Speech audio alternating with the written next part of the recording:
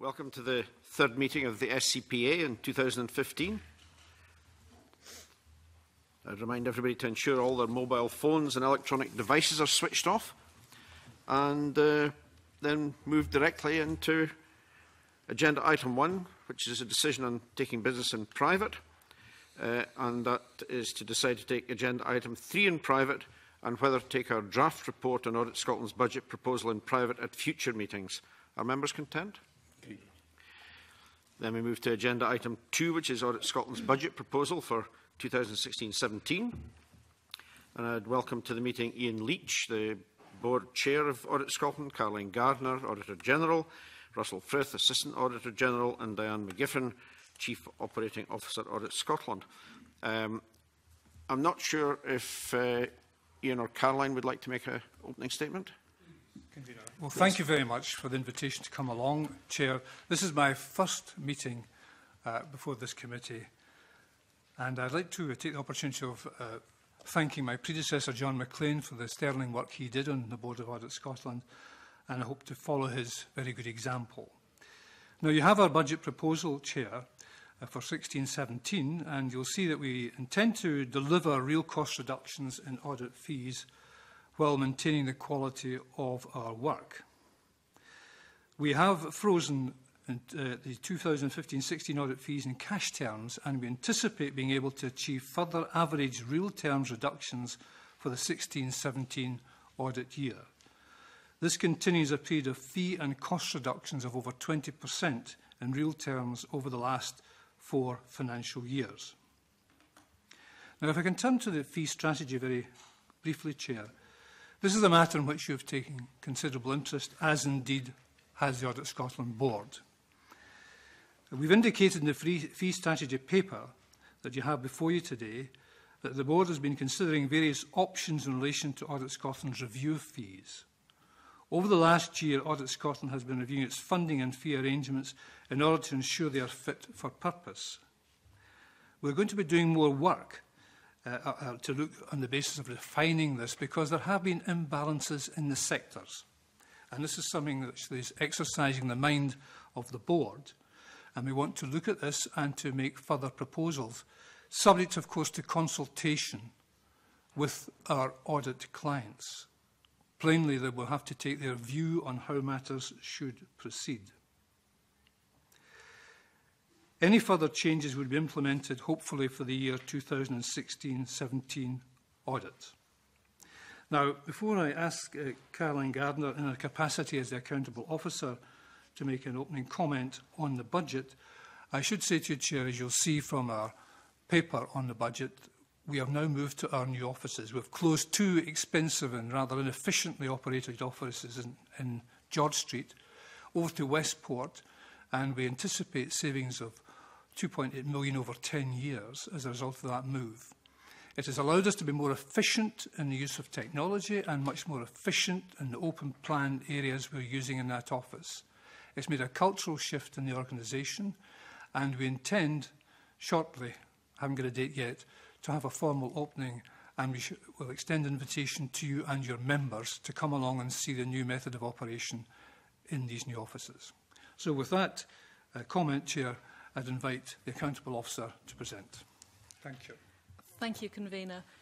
As you'll see, the budget for 2016-17 has been prepared in the context of some significant uncertainties for us, including the outcome of the UK spending review and its impact on the Scottish budget, the amount of work that we'll need to do to provide support to Parliament for the new financial powers which are coming into effect, and the outcome of the audit procurement exercise which we currently have underway. We know that we're on the brink of further constitutional change in Scotland. This will be the most significant change in financial powers devolved to Scotland since the creation of the Parliament. We're determined to support the Parliament through our work in how to manage and make the best use of those new powers. The change to the volume of our audit work will be known once the wider framework for the new financial powers is established, but this budget includes the starting point for us to resource that work in the longer term. To allow us to plan for the audit implications of further devolution and the new powers, we've added £100,000 to our resource request this time, and we're obviously very happy to talk you through how we intend to use that. Even without those powers, though, there are significant shifts underway within the bodies that we audit. For example, our budget includes already the impact of the new integrated health and social care authorities, which together will manage over £8 billion when they come into full effect from the 1st of April next year. As our board chair has indicated, one of the areas we're reviewing is our fee strategy. We recognise that there are some imbalances in the current system that we want to address. In addition, we're currently carrying out the procurement exercise that will set the prices we pay to the audit firms who carry out a significant part of the audit work for me and for the Accounts Commission over the next 5 years. We don't yet know the size and distribution of any savings that may generate, but that will be known by the spring of next year, 2016. We've therefore agreed to freeze audit fees for 2015-16 at the 2014-15 levels. In real terms, this represents a 1.6% reduction, and we will be able to model the impact of the procurement exercise on fees for the future in time for our budget submission to you next year. Excluding the impact of new audit work, we've reduced the amount that we ask for from the Scottish Consolidated Fund by 2%. In real terms, again, at 2015-16 prices, this represents a 3.6% reduction. Ian's talked about the further reduction that comes from our investment in property. We're very pleased with the success of that project, which was delivered on time and under budget, and we look forward to being able to roll those savings through in future years. Convener, we're pleased to be able to build on our record of reducing the costs of audit in the past, and we know that there will be new responsibilities for us in future. We're sitting on the cusp of significant change. We've tried to build in the right balance between continuing to build on our record from the past, but also building capacity for the future, and we'll be pleased to answer your questions about the submission. Thank you. Thank you. As you correctly say, members have some questions on this, and I think I'd like to start off with fees, because that's been a recurrent theme with the Commission over the last few years. And indeed, in October 2014, we were told that work on the revised fee strategy would be concluded in early 2015. On page 9 of the current fee strategy document, the Audit Scotland states that several papers and a presentation have been discussed by the Audit Scotland Board. Now, we're obviously disappointed that this work's still ongoing after all these years, and we have had previous reassurances that this work would be concluded in the early part of 2015. Can you explain what the delay in the review process has been and provide us with some sort of firm date for conclusion? Chair, some of us, when we joined the board, started asking a lot of questions, so to some extent that may have delayed matters, because we've been probing into this whole question of whether there has been each sector paying its full costs, and we've had a series of papers throughout the last year. This has allowed us to look at where these imbalances are occurring and determine where we're going to go with it. But bearing in mind that we're having to balance a number of issues, and this is a very important point from the point of view of the clients. They want to avoid an excessive volatility. If you get sectoral balance, which we're aiming for, the next question is, should you get individual fees being charged on a basis which means there may be movement and volatility year on year? And the informal soundings, as we indicated in the fee strategy paper, particularly from the local government sector, is they don't want that. So we've got a balance here between openness, transparency in how we do our fees, and I think it's necessary we consult. So although there's work still ongoing, the big thing I'm going for is consultation throughout the next few months with our various audit clients to see how they want this done. Do they just want sectoral balance? Or do they want to accept pooling within that balance? Or do they want to make sure individuals pay the full amount, which means some go up and some go down? So consultation will delay matters a bit, and I apologise for that, but I think it's necessary to carry our client groups with us as far as we can in relation to this. From what you're saying, I would deduce that we're at the start of a process rather than moving towards the end of it. No, I wouldn't agree with that. I think we're fairly well through it because we've had working papers looking at how these sectoral imbalances have occurred historically and what remedies we should take. We had a discussion a few months ago, and again this is reflected in our budget submission to you, whether we should actually try and reduce some of these imbalances by increasing fees, but taking account that there's the procurement exercise ongoing and we anticipate so I'm advised, further savings to come from that round, we decided on a freeze, hold things as they are, see what the procurement round shows, and try and get this whole question of consultation. It is a major exercise to consult with your client groups on what should be done here, but that's the openness and transparency we're aiming for. The price may be a few extra months onto the timetable for matters, but I think it's a price paying, because if we tell people what we're proposing, show people how things are done, there'll be more acceptance and less complaint, insofar as there is complaint, about fees just being handed down from on high. The mention was made just previously there about possibility of sectoral balance and so on. Now, we obviously welcome a movement towards a closer balance between fees and the related expenditure in each sector, but to what extent will further work on the fee strategy seek to achieve that closer balance between fees and related expenditure in the individual audited bodies within and across sectors? So, for example, will audited bodies with strong track records of governance and control be subject to lower fees than bodies which have higher audit risks? The accountable officer will take that one. Thank you, Convener. It might be helpful just to remind the Commission of the framework which governs our overall funding and fee setting process and the work that's been done so far. There are a couple of areas outstanding that won't be possible to complete until in 2016 because of the procurement exercise. Under the legislation which sets up Audit Scotland, we are entitled to impose charges for the work that we carry out on most of the bodies that we audit, and those costs are required to be set having regard to particular classes of the bodies that we audit or individual bodies, and to aim to break even taking one year with another. And the papers that the board has reviewed over the last year or so have explored what that means in practice and what are the issues that need to be resolved as part of the review, as the chair of the board has said. One of the issues that we have reviewed is whether it's appropriate to continue raising 3/4 of our funding through fees and broadly the other 25% from the consolidated fund through the oversight of the SCPA.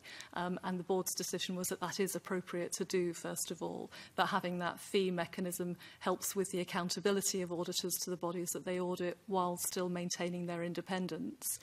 The second big area of work that's been done is looking at the way in which the board gets oversight of the balance between the amount raised and the amount spent in each sector, particularly between local government and the bodies in my area's responsibility, and also between central government, health, FE and so on within my areas. As the Chair has said, there have been some imbalances in there which have tended to increase over the life of an audit appointment. The latest figures that we reported back to you in June alongside our annual report and accounts showed that we were very broadly in balance between local government and the rest, but that health was slightly over-recovering and that between the chargeable and non-chargeable central government work there were some imbalances. And the board's taken the decision that fixing those imbalances makes sense when we make the new audit appointments from next October onwards. You talked about the question of individual bodies, and that's one of the issues which the board is still considering. We know from previous consultations that the bodies that we audit do value predictability in their audit fee and are not keen for significant moves year on year. It would also make it difficult for us to manage our finances on a continuing basis, to have to bring each body into balance between the amount it cost and the amount we charged, given there are variances. There already is some capacity within the system to reflect the quality of internal controls and governance within a body. You may recall that we set an indicative fee for each body, and the auditor and the audited body have the ability to vary up or down by 10% within the current system. Beyond that, it has to be approved by Audit Scotland.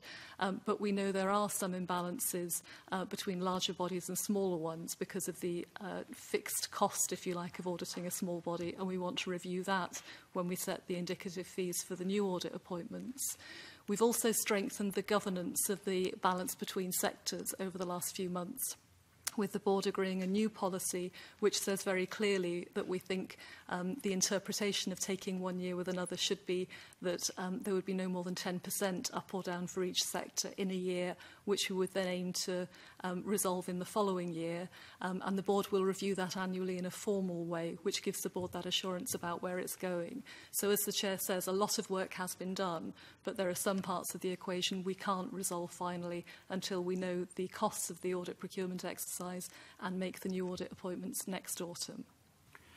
Reference is made in your papers here to a historic decision at the beginning when Audit Scotland was set up, whereby best value audits were broadly met from the costs from the central government. Does that remain valid, in your opinion? I'll ask Russell to give you a bit more detail if you'd find it useful, but the historical picture is that when local authorities had a legal responsibility of best value imposed in 2003, local government was funded by about £2.5 million at that point through the local government settlement to cover the costs of best value and best value audit. About £1.5 million of that was earmarked for audit, and it was all distributed to local authorities on a per capita basis. Since then, the audit fee for best value work has been recovered on a per capita basis, added to the core audit fee for each local authority.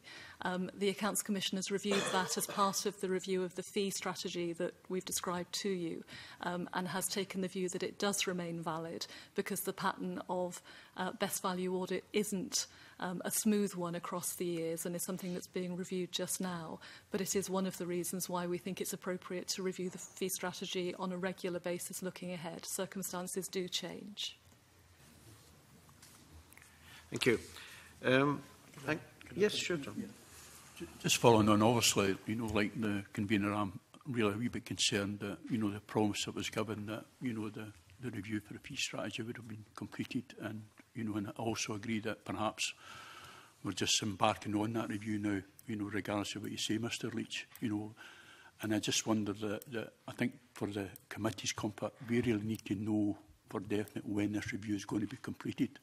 I mean, all of a sudden we've found here, and maybe for very, very good reason, that we're starting to talk about imbalances and consultation, which is really surprising because I thought that had been part of the original review that was set up. So I think for the committee's comfort, we probably need a kind of a dateline as to when this is going to be completed. This will be completed for the audit appointments next autumn. And I can't speak for the time before I've been on the board, but I've been looking at this issue along with colleagues on the board. Before embarking on this fee strategy, I wanted to know, are there imbalances in the sectors? Are some paying too much? Are some paying not enough? If so, how does this come about? We need a sharper pencil in all of this. This work has been done substantially, and some of it was reported to you in June, where the imbalances occurred. And we now have to consult, and this is a very important thing. We can't just, or we could, theoretically, impose the fees. But that would be entirely the wrong approach. I think you've got to go to your client groups, and we'll have to take account of the Accounts Commission view in respect to, because as you know, they have a statutory role and a separate statutory body, although the services are supplied by Audit Scotland. You mentioned best value earlier. Forgive me this expression for the farmers amongst us, but the sheep dip approach, everybody gets dipped. Is that appropriate where you have a situation where a local authority, for example, has a bad report in best value and there has to be recurring reports? Should it be the case that everybody pays the share of that cost, or should it be the polluter pays principle? These are issues we need to have this dialogue with the Accounts Commission with, and indeed the consumer groups. So there are a whole variety of issues to be consulted on here, and that is why, Chair, I'm determined that we take that additional time, and I'm giving you an assurance that we're going to tie this up this coming year. Angus? Okay, thanks, Convener. Good morning, panel. We're aware that the Wales Audit Office has recently reviewed its fee strategy, and in its equivalent document, it's published the hourly rates by grade of staff that's chargeable to audited bodies. thereby enhancing the transparency of fees to audited bodies. Does Audit Scotland envisage publishing similar cost information so that audited bodies can clearly see the makeup of the fees being billed, which may in turn provide them with an incentive to improve their governance and control arrangements, which will result in lower audit fees? I don't see a reason why not. In principle, this cannot be done after the procurement exercise. Plainly, we don't want to disclose our hand until we've got the prices in from the private sector firms which we appoint. But beyond that, I don't see why we shouldn't. I may be speaking in error here, but that's my approach to it. One of the things that we will need to finalise after the procurement exercise has been completed is the way in which we recover both the direct costs of audit, which is the cost of the work done in an audited body, whether by one of the firms or by our in-house audit service, and the way we recover the indirect costs, which are the performance audit work that's carried out across sectors, the central costs of Audit Scotland, the costs of providing support to Parliament. Now, one way of doing it would be to take that indirect cost and allocate it across the direct cost to give you an hourly rate like that. Another alternative is the approach we've taken in the past, which is to have a direct cost plus an indirect cost which comes into the pool to cover our central costs. It's one of the issues which the board will have to consider during 2016. And again, what we'll be trying to get right is the balance between something which is straightforward to manage for us and the bodies that we audit, and something which is transparent to you and our wider stakeholders in demonstrating value for money.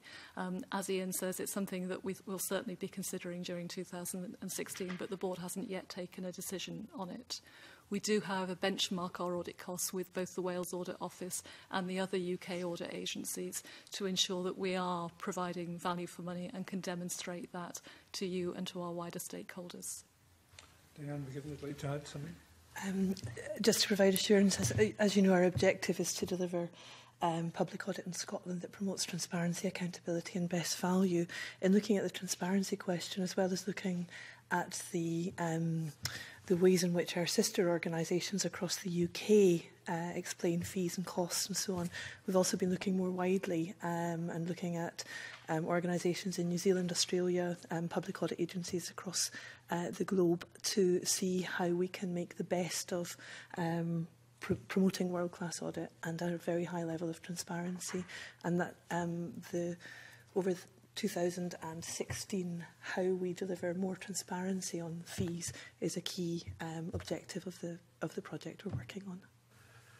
Okay, thanks. I'm pleased to hear that you're looking at good practice elsewhere around the globe, and it's good to know that you do accept the need for transparency in how fees are compiled. If I could move on, Audit Scotland provides services to both the Auditor General and the Accounts Commission, as we know. But the costs of providing these services to clients are not apportioned in Audit Scotland's fee strategy, budget proposals or its annual accounts. Can you tell us about the volume and respective costs of audit work undertaken for the Accounts Commission and the Auditor General? I'll ask Russell to come in with the detail of that, if I may, Mr MacDonald. But in broad terms, as we reported to you back in June, of the total of our costs for 2014-15, our overall income in local government was 11.5 million, and the overall expenditure was 11.45 million. The remainder was all in relation to my responsibilities as Auditor General. So Accounts Commission, broadly 11.5 million, Auditor General, the remainder of our budget. Russell can give you more breakdown on that and a breakdown for the years that we're looking to now. Yeah.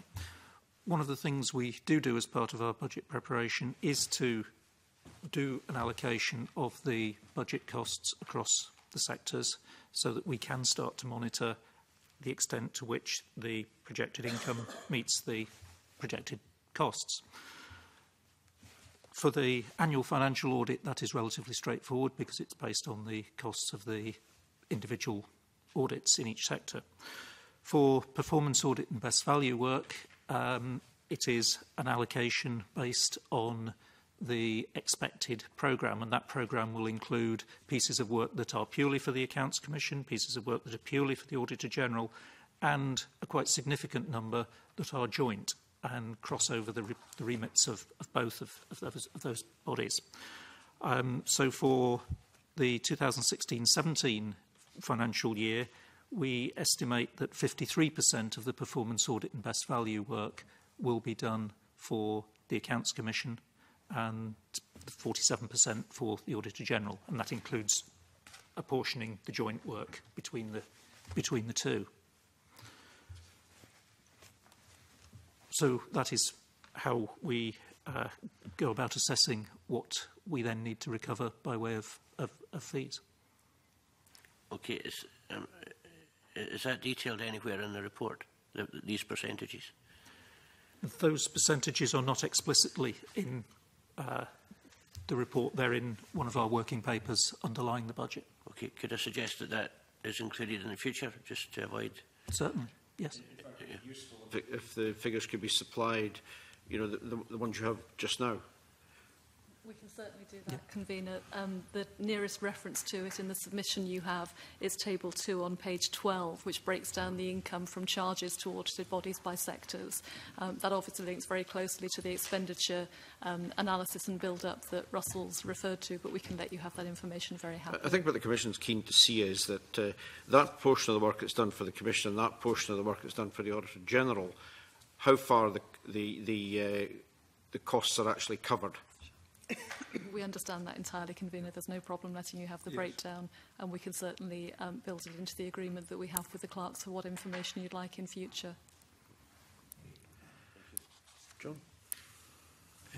Obviously, the Commission is keen to explore the potential impact of the Smith Commission agreement proposals on Audit Scotland and ensure Audit Scotland is in a position to deliver its responsibilities in relation to a Revenue Scotland, HMRC and delivery of the Scottish rate of income tax. Now, whilst the Commission appreciates the uncertainty of determining the full extent of the additional work that may be required following the 2015 Scotland Bill, can Audit Scotland provide some detail on how the figure of £100,000 was arrived at and why, at this early stage in the process, you believe it to be necessary? Caroline will deal with that. Thank you, Ian. Certainly, Mr Pentland. I think, first of all, it's worth being clear with the Commission that we're already doing a fair amount of work in relation to the new financial powers.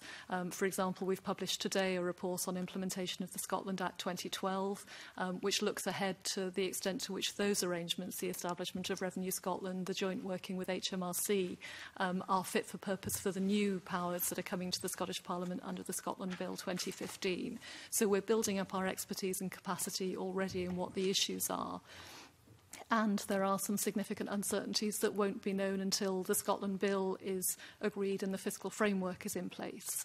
A lot of that relates to the tax-raising powers, to control over all of income tax and the assignment of the first 10 points of VAT, to the arrangements that are put in place for the new welfare powers that the Scottish Parliament will have. And we simply won't know what audit work is needed for those until we know what the arrangements are that are in place. But we're confident that the arrangements we have in place already for auditing Revenue Scotland, the Scottish Government's preparedness, and for working with the National Audit Office around the audit of Her Majesty's Revenue Customs will all provide a sound foundation for it. The £100,000 that we've put into our budget proposal is based on building on that experience that we have so far. One of the things that we would like to use it for is to appoint a project manager who will coordinate the work that's going on with the National Audit Office and HMRC, with the Scottish Government, with Revenue Scotland, with SEPA and Registers of Scotland, to look at what more is needed in future to be able to do that, and to continue the focus we have on building expertise and capacity within Audit Scotland. We know that one of the challenges within the new powers for us, as well as for the government, is that there currently aren't people with a great deal of experience of tax policy or of social security policy in Scotland. So us recruiting new staff is not going to be a good way of building the experience that we need. we have to think creatively about how we build our own capacity through our training programme, through our professional development, to make sure we've got the skills and experience to scope the work that's required and then to decide how best to carry it out. So the 100,000 is very specifically about project managing our response and starting to build that expertise and capacity across our staffing more generally so that we're ready to deliver the audit work we'll need to from 2017 onwards. Okay. I would also imagine that as part of your preparation for delivering your responsibilities in relation to Revenue Scotland, HMRC and delivery of the Scottish rate of income tax, can you tell us what assessments you have made to ensure that the governance framework and management structure of Audit Scotland remains suitable in the face of these changes? We have been keeping the board up to date with regular updates on the progress, first of all, of the Scotland Act and now of the Scotland Bill 2015. So far, we're not seeing anything as a board which suggests that the structure of Audit Scotland and of its governance aren't fit for purpose. What we're seeing are developments of the structures that are already in place, more powers for the Scottish Government and a very clear requirement for the Scottish Parliament to be able to exercise oversight of that. But I think the board's view is that our structures are fit for purpose.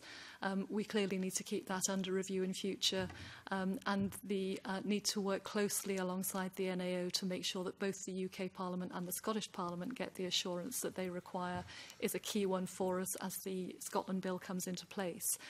But that's the position we're in so far. I'm sure Ian would want to add to that assurance for you as a Commission. Yes, the board is very keen to keep a close eye on this. We do get regular reports, as the Auditor General has indicated. We are looking at our own governance arrangements, of course, and we were reviewing that. Openness and transparency are the buzzwords, and we're looking for more of it. And a comment was made earlier about additional papers you want, and indeed we were happy to liaise with your support staff, your clerk and your advisors as to what additional information you would find helpful, so that we give you in advance of any meeting. It is a big challenge for all of us. We've got to balance good governance and cost effectiveness. And I think the board is achieving that and is penetrating areas which are of interest and of concern to you and indeed to our client groups. Okay. A final question, Convener, is that given that HMRC is currently subject to the audit by the National Audit Office, does Audit Scotland envisage any scope to pursue a resource transfer from the National Audit Office to Audit Scotland, given, as one might assume, that the extent of the NAO's input may decrease for those taxes that will in future be raised and administered in Scotland? At the moment, we're not actually envisaging that there'll be any reduction in the audit work that the NAO needs to do in relation to HMRC.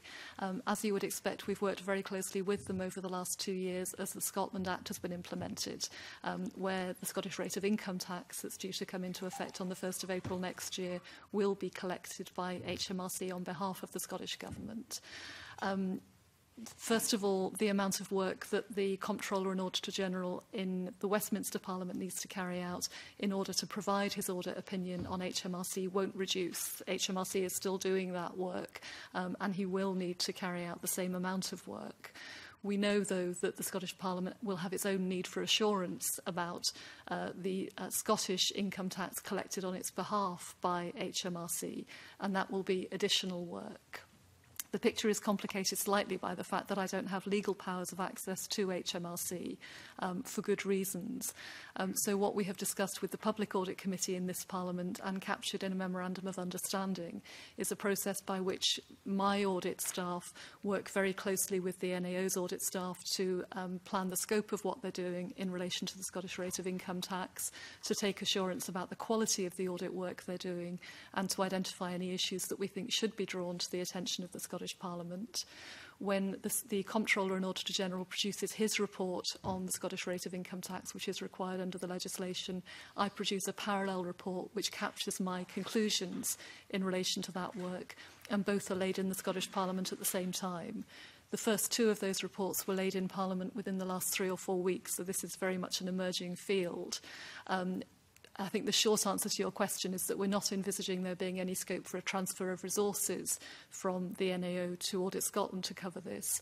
We are so far managing to cover the work required to do that from within our existing audit of the Scottish Government, but it's very much one of the areas that we're keeping under review as this develops, and that may change in terms of the volume of resource required for us under the Scotland Bill, as the Scottish Parliament takes control of all of the rates and bands of income tax, as well as is assigned the proceeds from the first 10 points of the rate of VAT.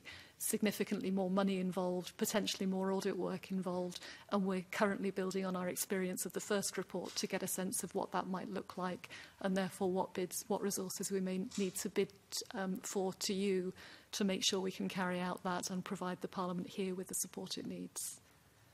You therefore think that Audit Scotland should have a legitimate role in how, you know, that obviously there is going to be a lot of money collected through these different powers. Do you think you should have a legitimate role in that process? I think we do have a legitimate role. We recognise that absolutely. I think it's recognised by this Parliament and by the National Audit Office and HMRC in the Memorandum of Understanding that we've signed. I'm very confident that we've got the groundwork there. What we don't yet have and won't do until we know more about the implementation of the Scotland Bill and the fiscal framework that surrounds it is what that means in terms of the amount of audit work that we do. That will become clearer over the next 12 months. The foundation is there, but we'll continue to keep you up to date with our thinking about how much audit work is needed and what that means in terms of our budget bids to you next year. Thank you. Angus?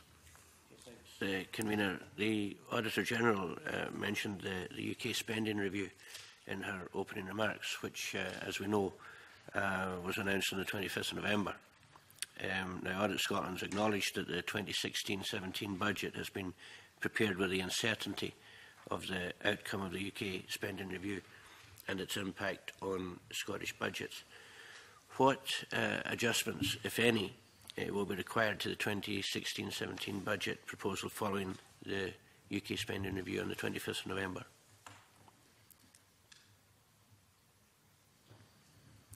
Caroline will take that one. Thank you. We're not expecting any adjustments to our 2016-17 budget submission, Mr MacDonald. The 16-17 budget submission covers 2 audit years. One is the audit year that's about to start, the 14-15 audit year for the final accounts from the 31st of March next year, and the other is the financial year that starts after that. So all of that is already pretty clear.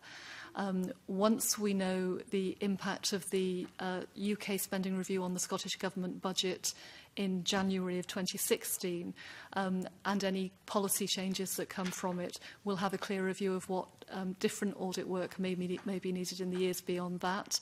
For example, any changes to audited bodies or their responsibilities, any reductions in areas of spending, or potentially any significant areas of risk that may require more audit work, and we'll be keeping all of that under review. We are very conscious that the UK spending review is likely to mean something like a 4% reduction in the Scottish block expenditure by about 2020, and we're committed, as the Chair has said, to continue applying pressure to our own costs to make sure we're doing our share towards that. Equally, we know there are significant new responsibilities coming to the Parliament that we will have to support, and that will push our costs in the other direction.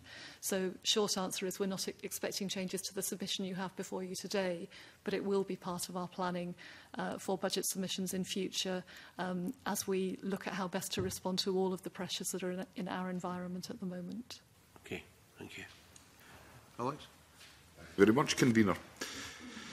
On page 4 of the current fee strategy, you say that you expect to be able to further reduce average audit charges in real terms for the 16-17 audits, but the amount of it will depend inter alia on the outcome of the current audit procurement exercise. Then, on page 9 of the budget proposal, you say that you have assumed that the remuneration paid to external firms on average will remain at the levels included in the current contracts. Then on page 15 of the budget proposals for 16-17, you state that the budget assumes for planning purposes that payments to appointed auditors, that's firms, will increase by 1% per annum in line with our payroll assumptions for our own staff salary scales. These three statements differ slightly. Can you reconcile them for us? We can, Mr Johnson. You're right, they are complex. The context is that we have currently a live procurement exercise underway, which is due to close next week as we receive the bids from firms. And I'll ask Russell Frith to talk you through the way those three statements interact with each other. Yeah. For the purposes of our budget for 16-17, we have to make an assumption about what the outcome of the procurement exercise will be. We have made the assumption for that purpose that the amounts bid by the firms would remain at the existing levels. We believe that is a reasonably conservative assumption. We would expect to achieve at least that. I'd be disappointed if we did not achieve at least that level. But we have to make an assumption for the purposes of producing this budget document. The 1% increase that you refer to is for the future years, because once we have received the bids, they are bids as at a point in time for the first year of the new appointments. We expect that the prices will go up over the course of the appointment in line with the increases in our staff salaries. That is the same assumption as we have in the current contracts. And we believe by doing that, by being clear with the firms how prices are reviewed over the course of the contract, it encourages them to bid as competitively as possible. So I hope that explains the difference. Okay, thanks, Convener. If we could go to page 10 of the budget proposal, Audit Scotland state that it plans to increase its number of whole-time equivalent staff by one in 2016-17. And then it goes on page 16 to state that this additional staff member represents an investment in our publication and design resources. So given this additional staff member has been described as an investment, does Audit Scotland anticipate future savings in outsourced publication and design costs? Thank you for the question. This is an area that's evolving and changing quite rapidly as the demand for online publication and accessibility and the design that's required to support that expands as we try to make our work accessible and transparent more widely. So at the moment, we're not expecting to deliver savings from that particular area, because we see that area of work expanding as we try to make our work more available, more easy to access and understand, and to support the new website which we recently launched, which creates a much more interactive and dynamic opportunity to look at our work. So we're not expecting savings in that particular area at the moment, but we will be looking across the business as a whole, as we always do, to see where we can reallocate resources or generate other efficiencies. So when can you expect to see savings in that section? Savings in the publications section? Yeah. As I've said, in this particular area, this is an area where we're expanding. There's an expansion of the work to support making our work more accessible. What we'll be looking for is to look across the business to see where we can make wider savings and efficiencies. And when we enter 2016, we'll be starting to look more closely at that and to look at how we can generate savings now that we are in our new office.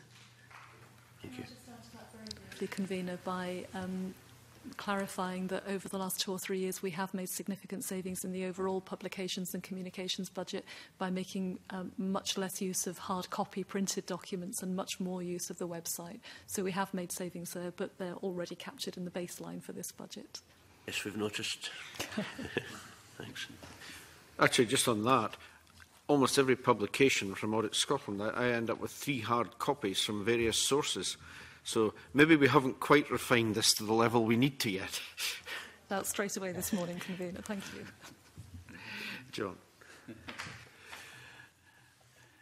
Appendix 1, operating cost statement trends show that Audit Scotland's expenditure on private firms has decreased marginally year on year from 2013-14 actual expenditure to 2016-17 proposed budget. In the same period, Audit Scotland's gross administrative costs have marginally increased. Can you explain the reason behind these figures and how do they reflect the efficiencies of private firms compared to Audit Scotland's in-house teams?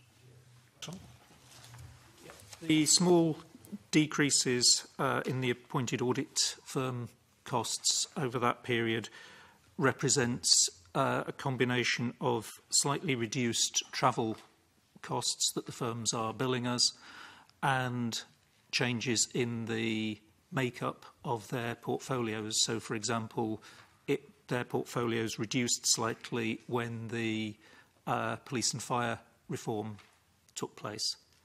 So none of that reduction relates to efficiency of the firms in relation to individual audits. That's simply the volume changes in the work and slightly reduced travel and subsistence costs. So it's not down to audit work, it's down to other efficiencies being made elsewhere, and you've identified travel as being one of them. In the case of the firms, that's the factor, yes. Okay, then. And how then does that balance then when you send people out to firms? Sorry, how does... Well, can you make any savings in-house, by not travelling to audit? Indeed, as the audit teams constantly do look at their travel approaches and have travel plans for each of the audits, which try to minimise the costs. Okay. The other question, Chair, is the Commission is aware that Audit Scotland pays private sector firms a set fee for an audit appointment, and it's then for firms to plan and deliver their work within that fee. Now, obviously, this creates an incentive for those firms to be efficient as possible in order to maximise the profit for that assignment. Can Audit Scotland explain what similar efficiencies incentives are in place for in-house teams? For example, are local audit teams given a notional monetary budget to which they plan and deliver their audits, or are they just given a time in weeks rather than resource? They are given budgets which are essentially the same as the starting point is that they are the same as if a firm had been appointed to the same audit. And yes, they develop the budgets for each individual audit based on the risks. And we then monitor the cost of the in-house teams delivering audits against what we would have paid a firm for the equivalent audit. Now, whilst there might be that incentive for private firms to work to that, could you give us some examples where that efficiency is delivered in-house? As I just said, we monitor the cost of the in-house teams delivering audits against what we would have paid a firm for the same audit. And we've been doing that over a number of years. And when you look at the cost of the in-house teams over the period of the last 3 or 4 years, you see a constant downward trend, which is the result of us continually looking at our own methodologies, our own practices, and monitoring against what the firms are delivering. So there is an incentive for the in-house teams to compare themselves to firms, both in terms of quality and cost. It's a balance of the two. By way of benchmarking then? Yes. If a private firm is given a fee of, say, £20,000 and they're able to do that in a week, obviously there'll be a substantial, there'll be profit in that. if you're then in-house, if you're then given the same sort of task to an in-house team, would you expect them, given the £20,000 and they done it a week, is that comparable? Would you expect the in-house team to do it in a week? We would expect the in-house team to do it for the same cost. Yes. No. But what I'm asking, would you do it in the same week that the other, that the private company had done? Sorry, would we expect them to do it in the same? Yeah. The same way. Yeah, same way. I mean, we're talking money and we're talking time. Yeah. Money. There's a £20,000 fee, right? The private firm are able to do that in a week, right? You're getting an in-house team to do the same job, right? Would you then expect that you would give them £20,000 as the cost? However, would they then do it within the week? How they plan the audit would depend on their assessment of that particular audit. We don't try and. What I'm trying to say here, Russell, is like for like. Do you have that comparability? Like to like, like for cost like is what we concentrate on. I'm not talking about the cost. I'm talking about the time. I mean, we've already agreed it's £20,000 set aside. It's the time I'm trying to get to. Would they take a week for the same cost, or would they take 8 weeks for the same cost? Broadly, they would take close to a week. I would expect it to be similar, not necessarily identical. Do you have any potential examples of that? Can I expand on the answer very briefly, Mr. Pentland? As Russell said, our starting point is to monitor the costs of the audit across the different providers that we have, the firms in each sector and the in-house team. Within that, we very deliberately give them room to think about how they carry out the work, how they resource it, the skill mix that they use, and the audit methodologies that they use, as long as they're meeting the quality standards that all auditors are required to under the international standards on auditing and our own quality requirements in the appointments that we make. We think there's a benefit in that. It means that we are clear about the costs we're paying, but we're also getting access to the innovation and creativity and professional expertise of each of the providers we have, the firms on our own team, and there's scope for cross-learning between them. So if one firm or one of our in-house teams were to do the same work for the same cost but in a very different way, we'd actually be interested in how they were doing that and seeking to learn from it to get the benefits in terms of both cost and quality. But we don't measure in detail the time that goes into each input in the way that you're describing, because it feels to us that's much less important than the cost and the quality outcomes that we get. Yeah, but surely, Caroline, the same private company is bound by the same criteria and quality it's got to deliver on. Yeah, absolutely. So the point, the point that we've emphasised on a number of occasions here, would they take, obviously, if we're using a private company as a benchmark, is that the benchmark that you're able to achieve, or are you taking longer to do that for the same job? The cost and the quality are our primary benchmarks, and as you can imagine, the cost rolls up a lot of the time which is involved as well. Most of the cost of doing an audit is the cost of the people, and that's broken down by how much you pay them and how much time they spend. So there are different ways of getting your skill mix in place to do the work. We focus primarily on the cost, but we are also interested in the way the work's done because there's scope to limit. We're absolutely not applying different benchmarks, though, to the firms and to our in-house team. As Russell said, the benchmark is the same, the fee that we charge, and we do compare that across the life of the audit. In fact, the Audit Scotland board received a report on it fairly recently, which gave that picture of the way in which the in-house audit services team compares across the different sectors with the firms that we use in each sector as part of that assurance process. Continue, if I may. This is the document demonstrating best value in the audit services group, which is the in-house team. And Mr. Pentland rightly probes this question. It's a very valid one, and one which I have been asking and the board has been asking. And the net effect of that is a report dated 29th of October to look at this whole question, because it's a fair point. If someone's allocated 14 days for a job and there's an incentive on the part of private firms to get in there and do it in 12, what is the incentive for Audit Scotland to do it in 12 if they get 14 days for a similar task? There's a qualification to that is we do check.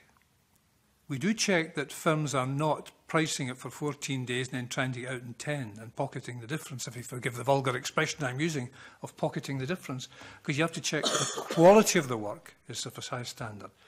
Equally, we insist that the in-house team doesn't assert that it's cost-effective, but justifies that it's cost-effective.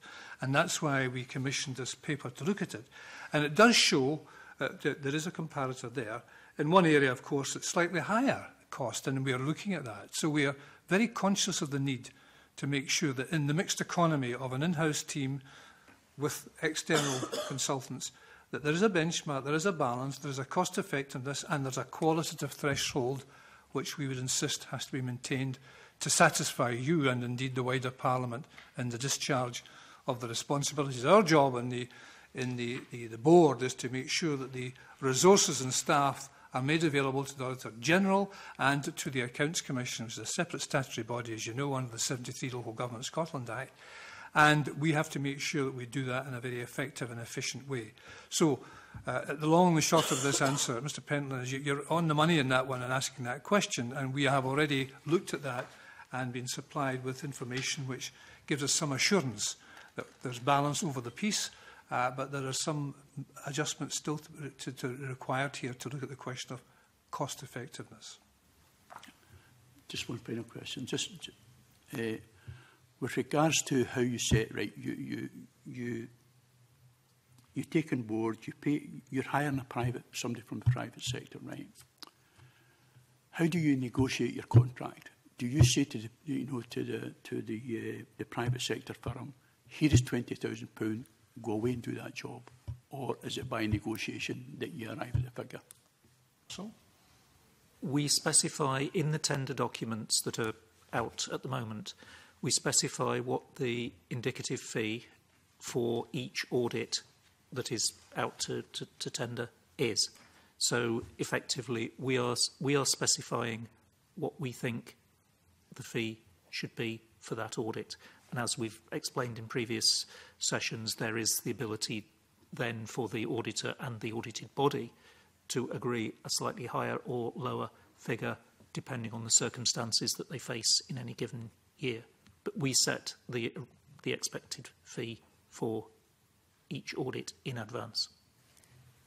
The firms then, as part of the competitive tendering exercise, bid for the discount they're prepared to offer against that indicative fee. And we use that to drive down the average cost of audit and then to benchmark against the in-house team.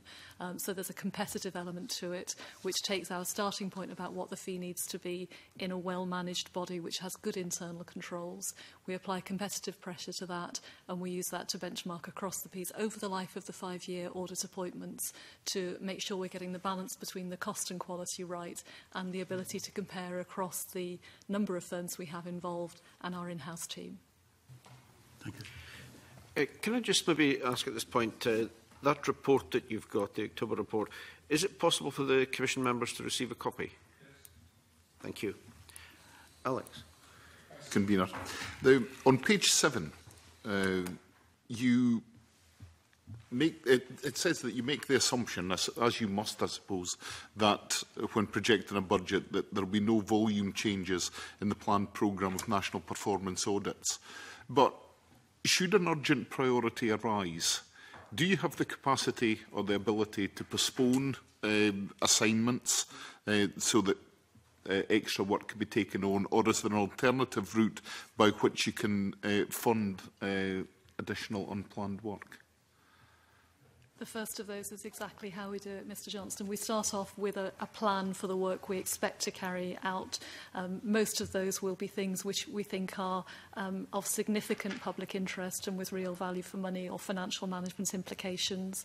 If something urgent comes along, we'll look at the resources we have and at how we can reschedule to respond to that quickly as we need to.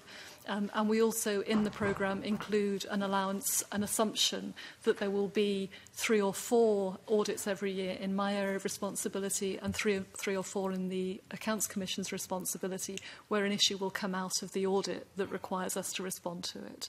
An example that will be very fresh in Mr Beattie's mind at the moment is Coatbridge College, where there was a significant governance failure in relation to severance payments identified through the audit.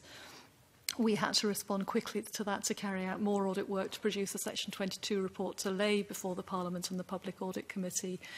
We assume there will be a number of those each year. We don't know what they will be, but it's a pretty fair bet that there will be some there. And we manage the programme as a dynamic thing to make sure we're focusing on the most urgent things as well as the most important things.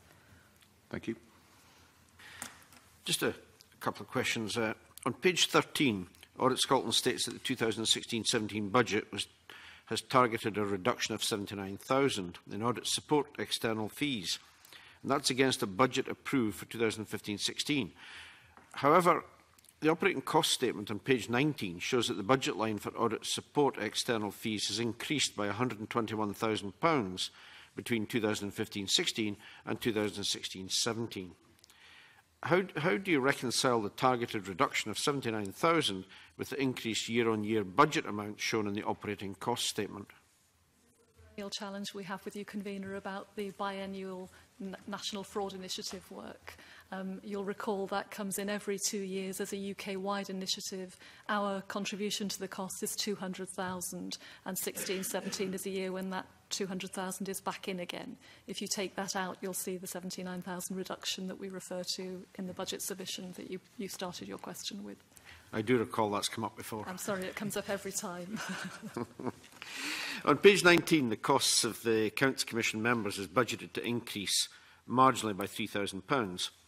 And maybe it's a question for last year's budget proposal, but the costs of Accounts Commission members increased from 148,000 in 2014-15 to 158,000 in 2015-16. What was the reason for the £10,000 increase in the current financial year?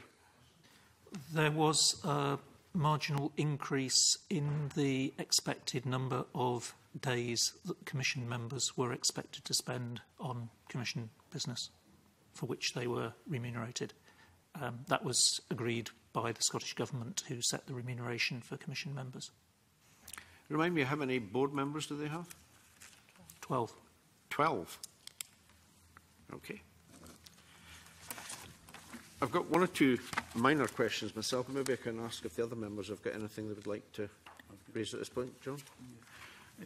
Probably going back to the very first question with regards to the fee strategy. I think there was an assumption that the review would have been completed and in our hands by now, and which then kind of brought my attention to your actual report, because one of the most common words in the report is assumed, or indeed assumption.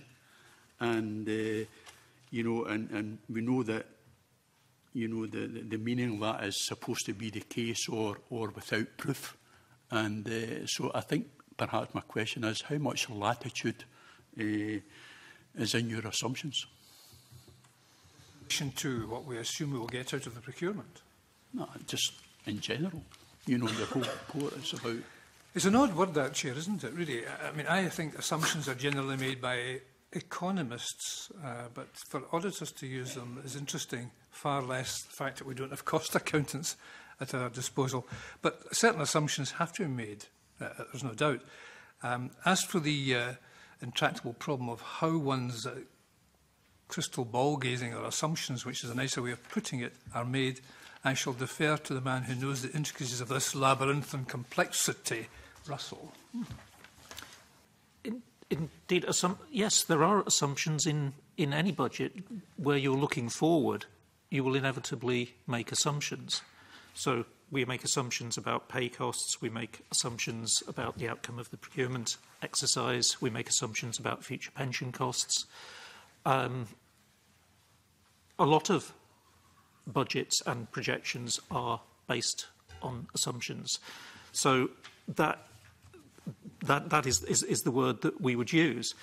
In relation to the setting of fees, there are not only influenced by those macro-level assumptions, but there are also allocations, to distinguish the word, in terms of how we allocate central costs between the different audits. And that is as much an art as it is a science. if you have central costs, take property costs as a fairly basic example. We have a number of different audits that we carry out, different types of audits, but we all sit on one floor in one office. We have to make an assumption, an allocation of that cost between the different lines of activity. In our case, the way we do most of that is on the basis of staff numbers, as being the one we've picked. Other organisations might have done it on the basis of trying to estimate the square footage occupied by different groups. Because our groups work all together, that is probably not an appropriate one for us, and staff numbers is a more appropriate one. And there are many, many examples of that as you build up the budget and indeed as you build up the fee strategy. Thank you. Do any other members have anything additional they would like to ask? I've just got one or two fairly trivial questions myself, just to clear things in my own mind. On page 4 of the budget proposal, under the paragraph New Work, you're talking about Revenue Scotland and the Food Standards Scotland, and you're saying that legislation does not allow us to charge a fee for these audits. Is that under the Public Bodies Act 2014? It's under the Public Finance and Accountability Act 2000. So these 30 new integrated joint boards, will you be auditing them all? Between ourselves and the in-house teams and firms, yes, we will. And for that, you won't be able to charge a fee? For those, we will be able to charge a fee. You will be able to charge. So it's just these two particular bodies? It is Revenue Scotland and Food Standards Scotland because they have been set up as non-ministerial bodies within the Scottish administration. Okay. The broad principle, Convener, is that we can't charge for bodies that are funded directly from the Scottish Consolidated Fund, and it's to save that circular flow of money for audit fees going round. Beyond that, we are able to, and we do charge for all of the audits we carry out. Okay. On page 6, I see we've got pensions again. A perennial problem, and you yourself, Auditor General, have been turning up in reports on various public bodies the question of the public pension deficit.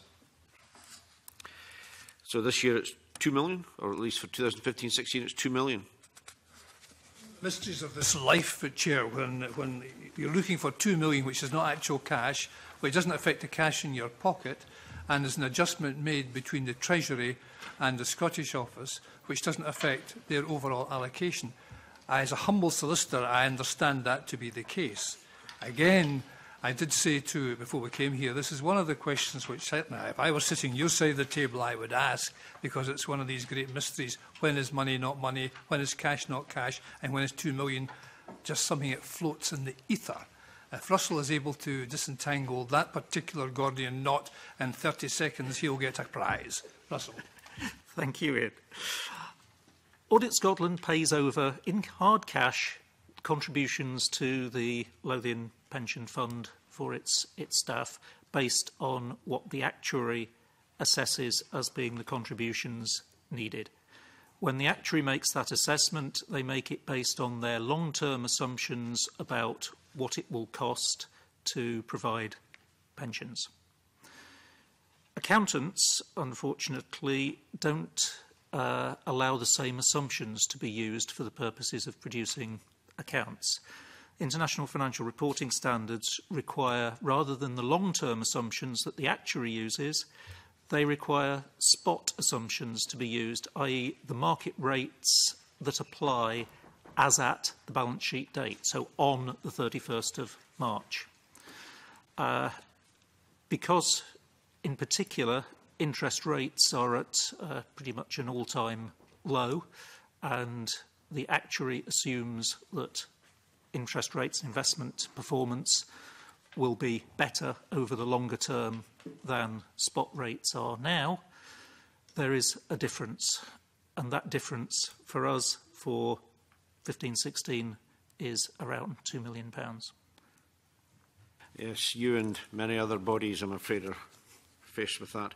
Page 8, under pay, you say that pay scales increased by 1%, presumably excluding incremental increases. Have any staff received in excess of that 1%? No, this is our budget proposal going forward, and there's a budget assumption in there.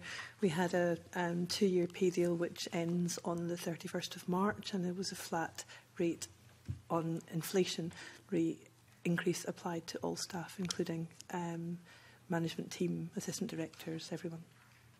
Okay.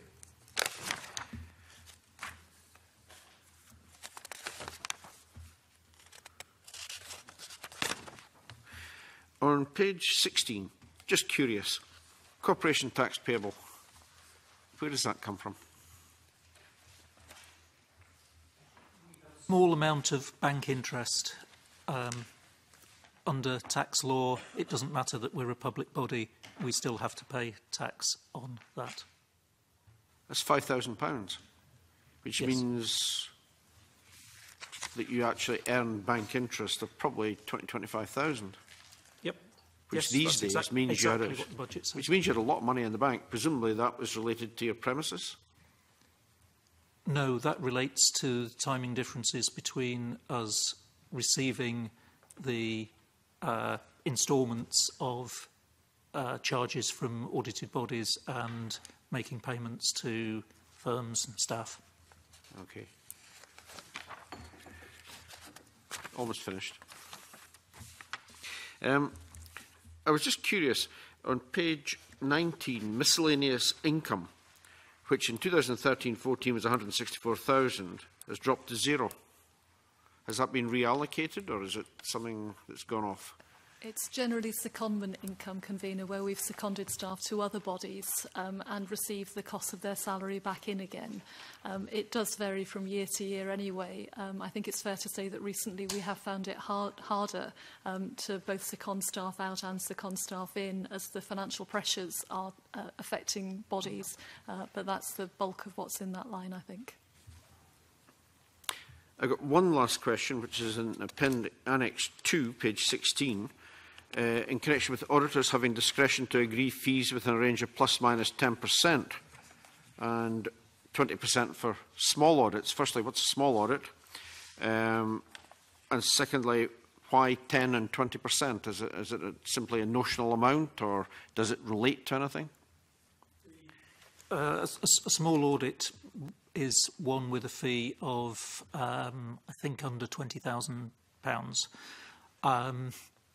The reason for having figures in there at all is that we are trying to strike a balance between the auditor and the audited body agreeing the appropriate fee for the audit and either party putting undue pressure on the other. So the point of having that is to allow us to intervene or review at least the agreement if it is looking to be well outside the expected audit. There may well be a good reason for it, but we want to have some involvement and some say in that if auditors and audited bodies are agreeing fees outside a parameter. 10% and 20% are the ones we've always had. I think originally they were based on similar figures being used by other audit agencies when we brought them in. How often is that discretion used? Below 10%, very, very rarely. Above 10%, yes, it does happen. It happens where a body has got specific problems that require an audit to do more work. A very recent example would be the police authority. Thank you. Just invite members one last time if they've got anything they want to raise. And I guess that concludes the public part of our meeting for today. Thank you for attending. Further papers you do require, if we liaise with your clerks and your advisors, we'll try and make sure you have them in plenty of time to inform your discussions. Thank you. Thank you. And as previously agreed, we now move into private session.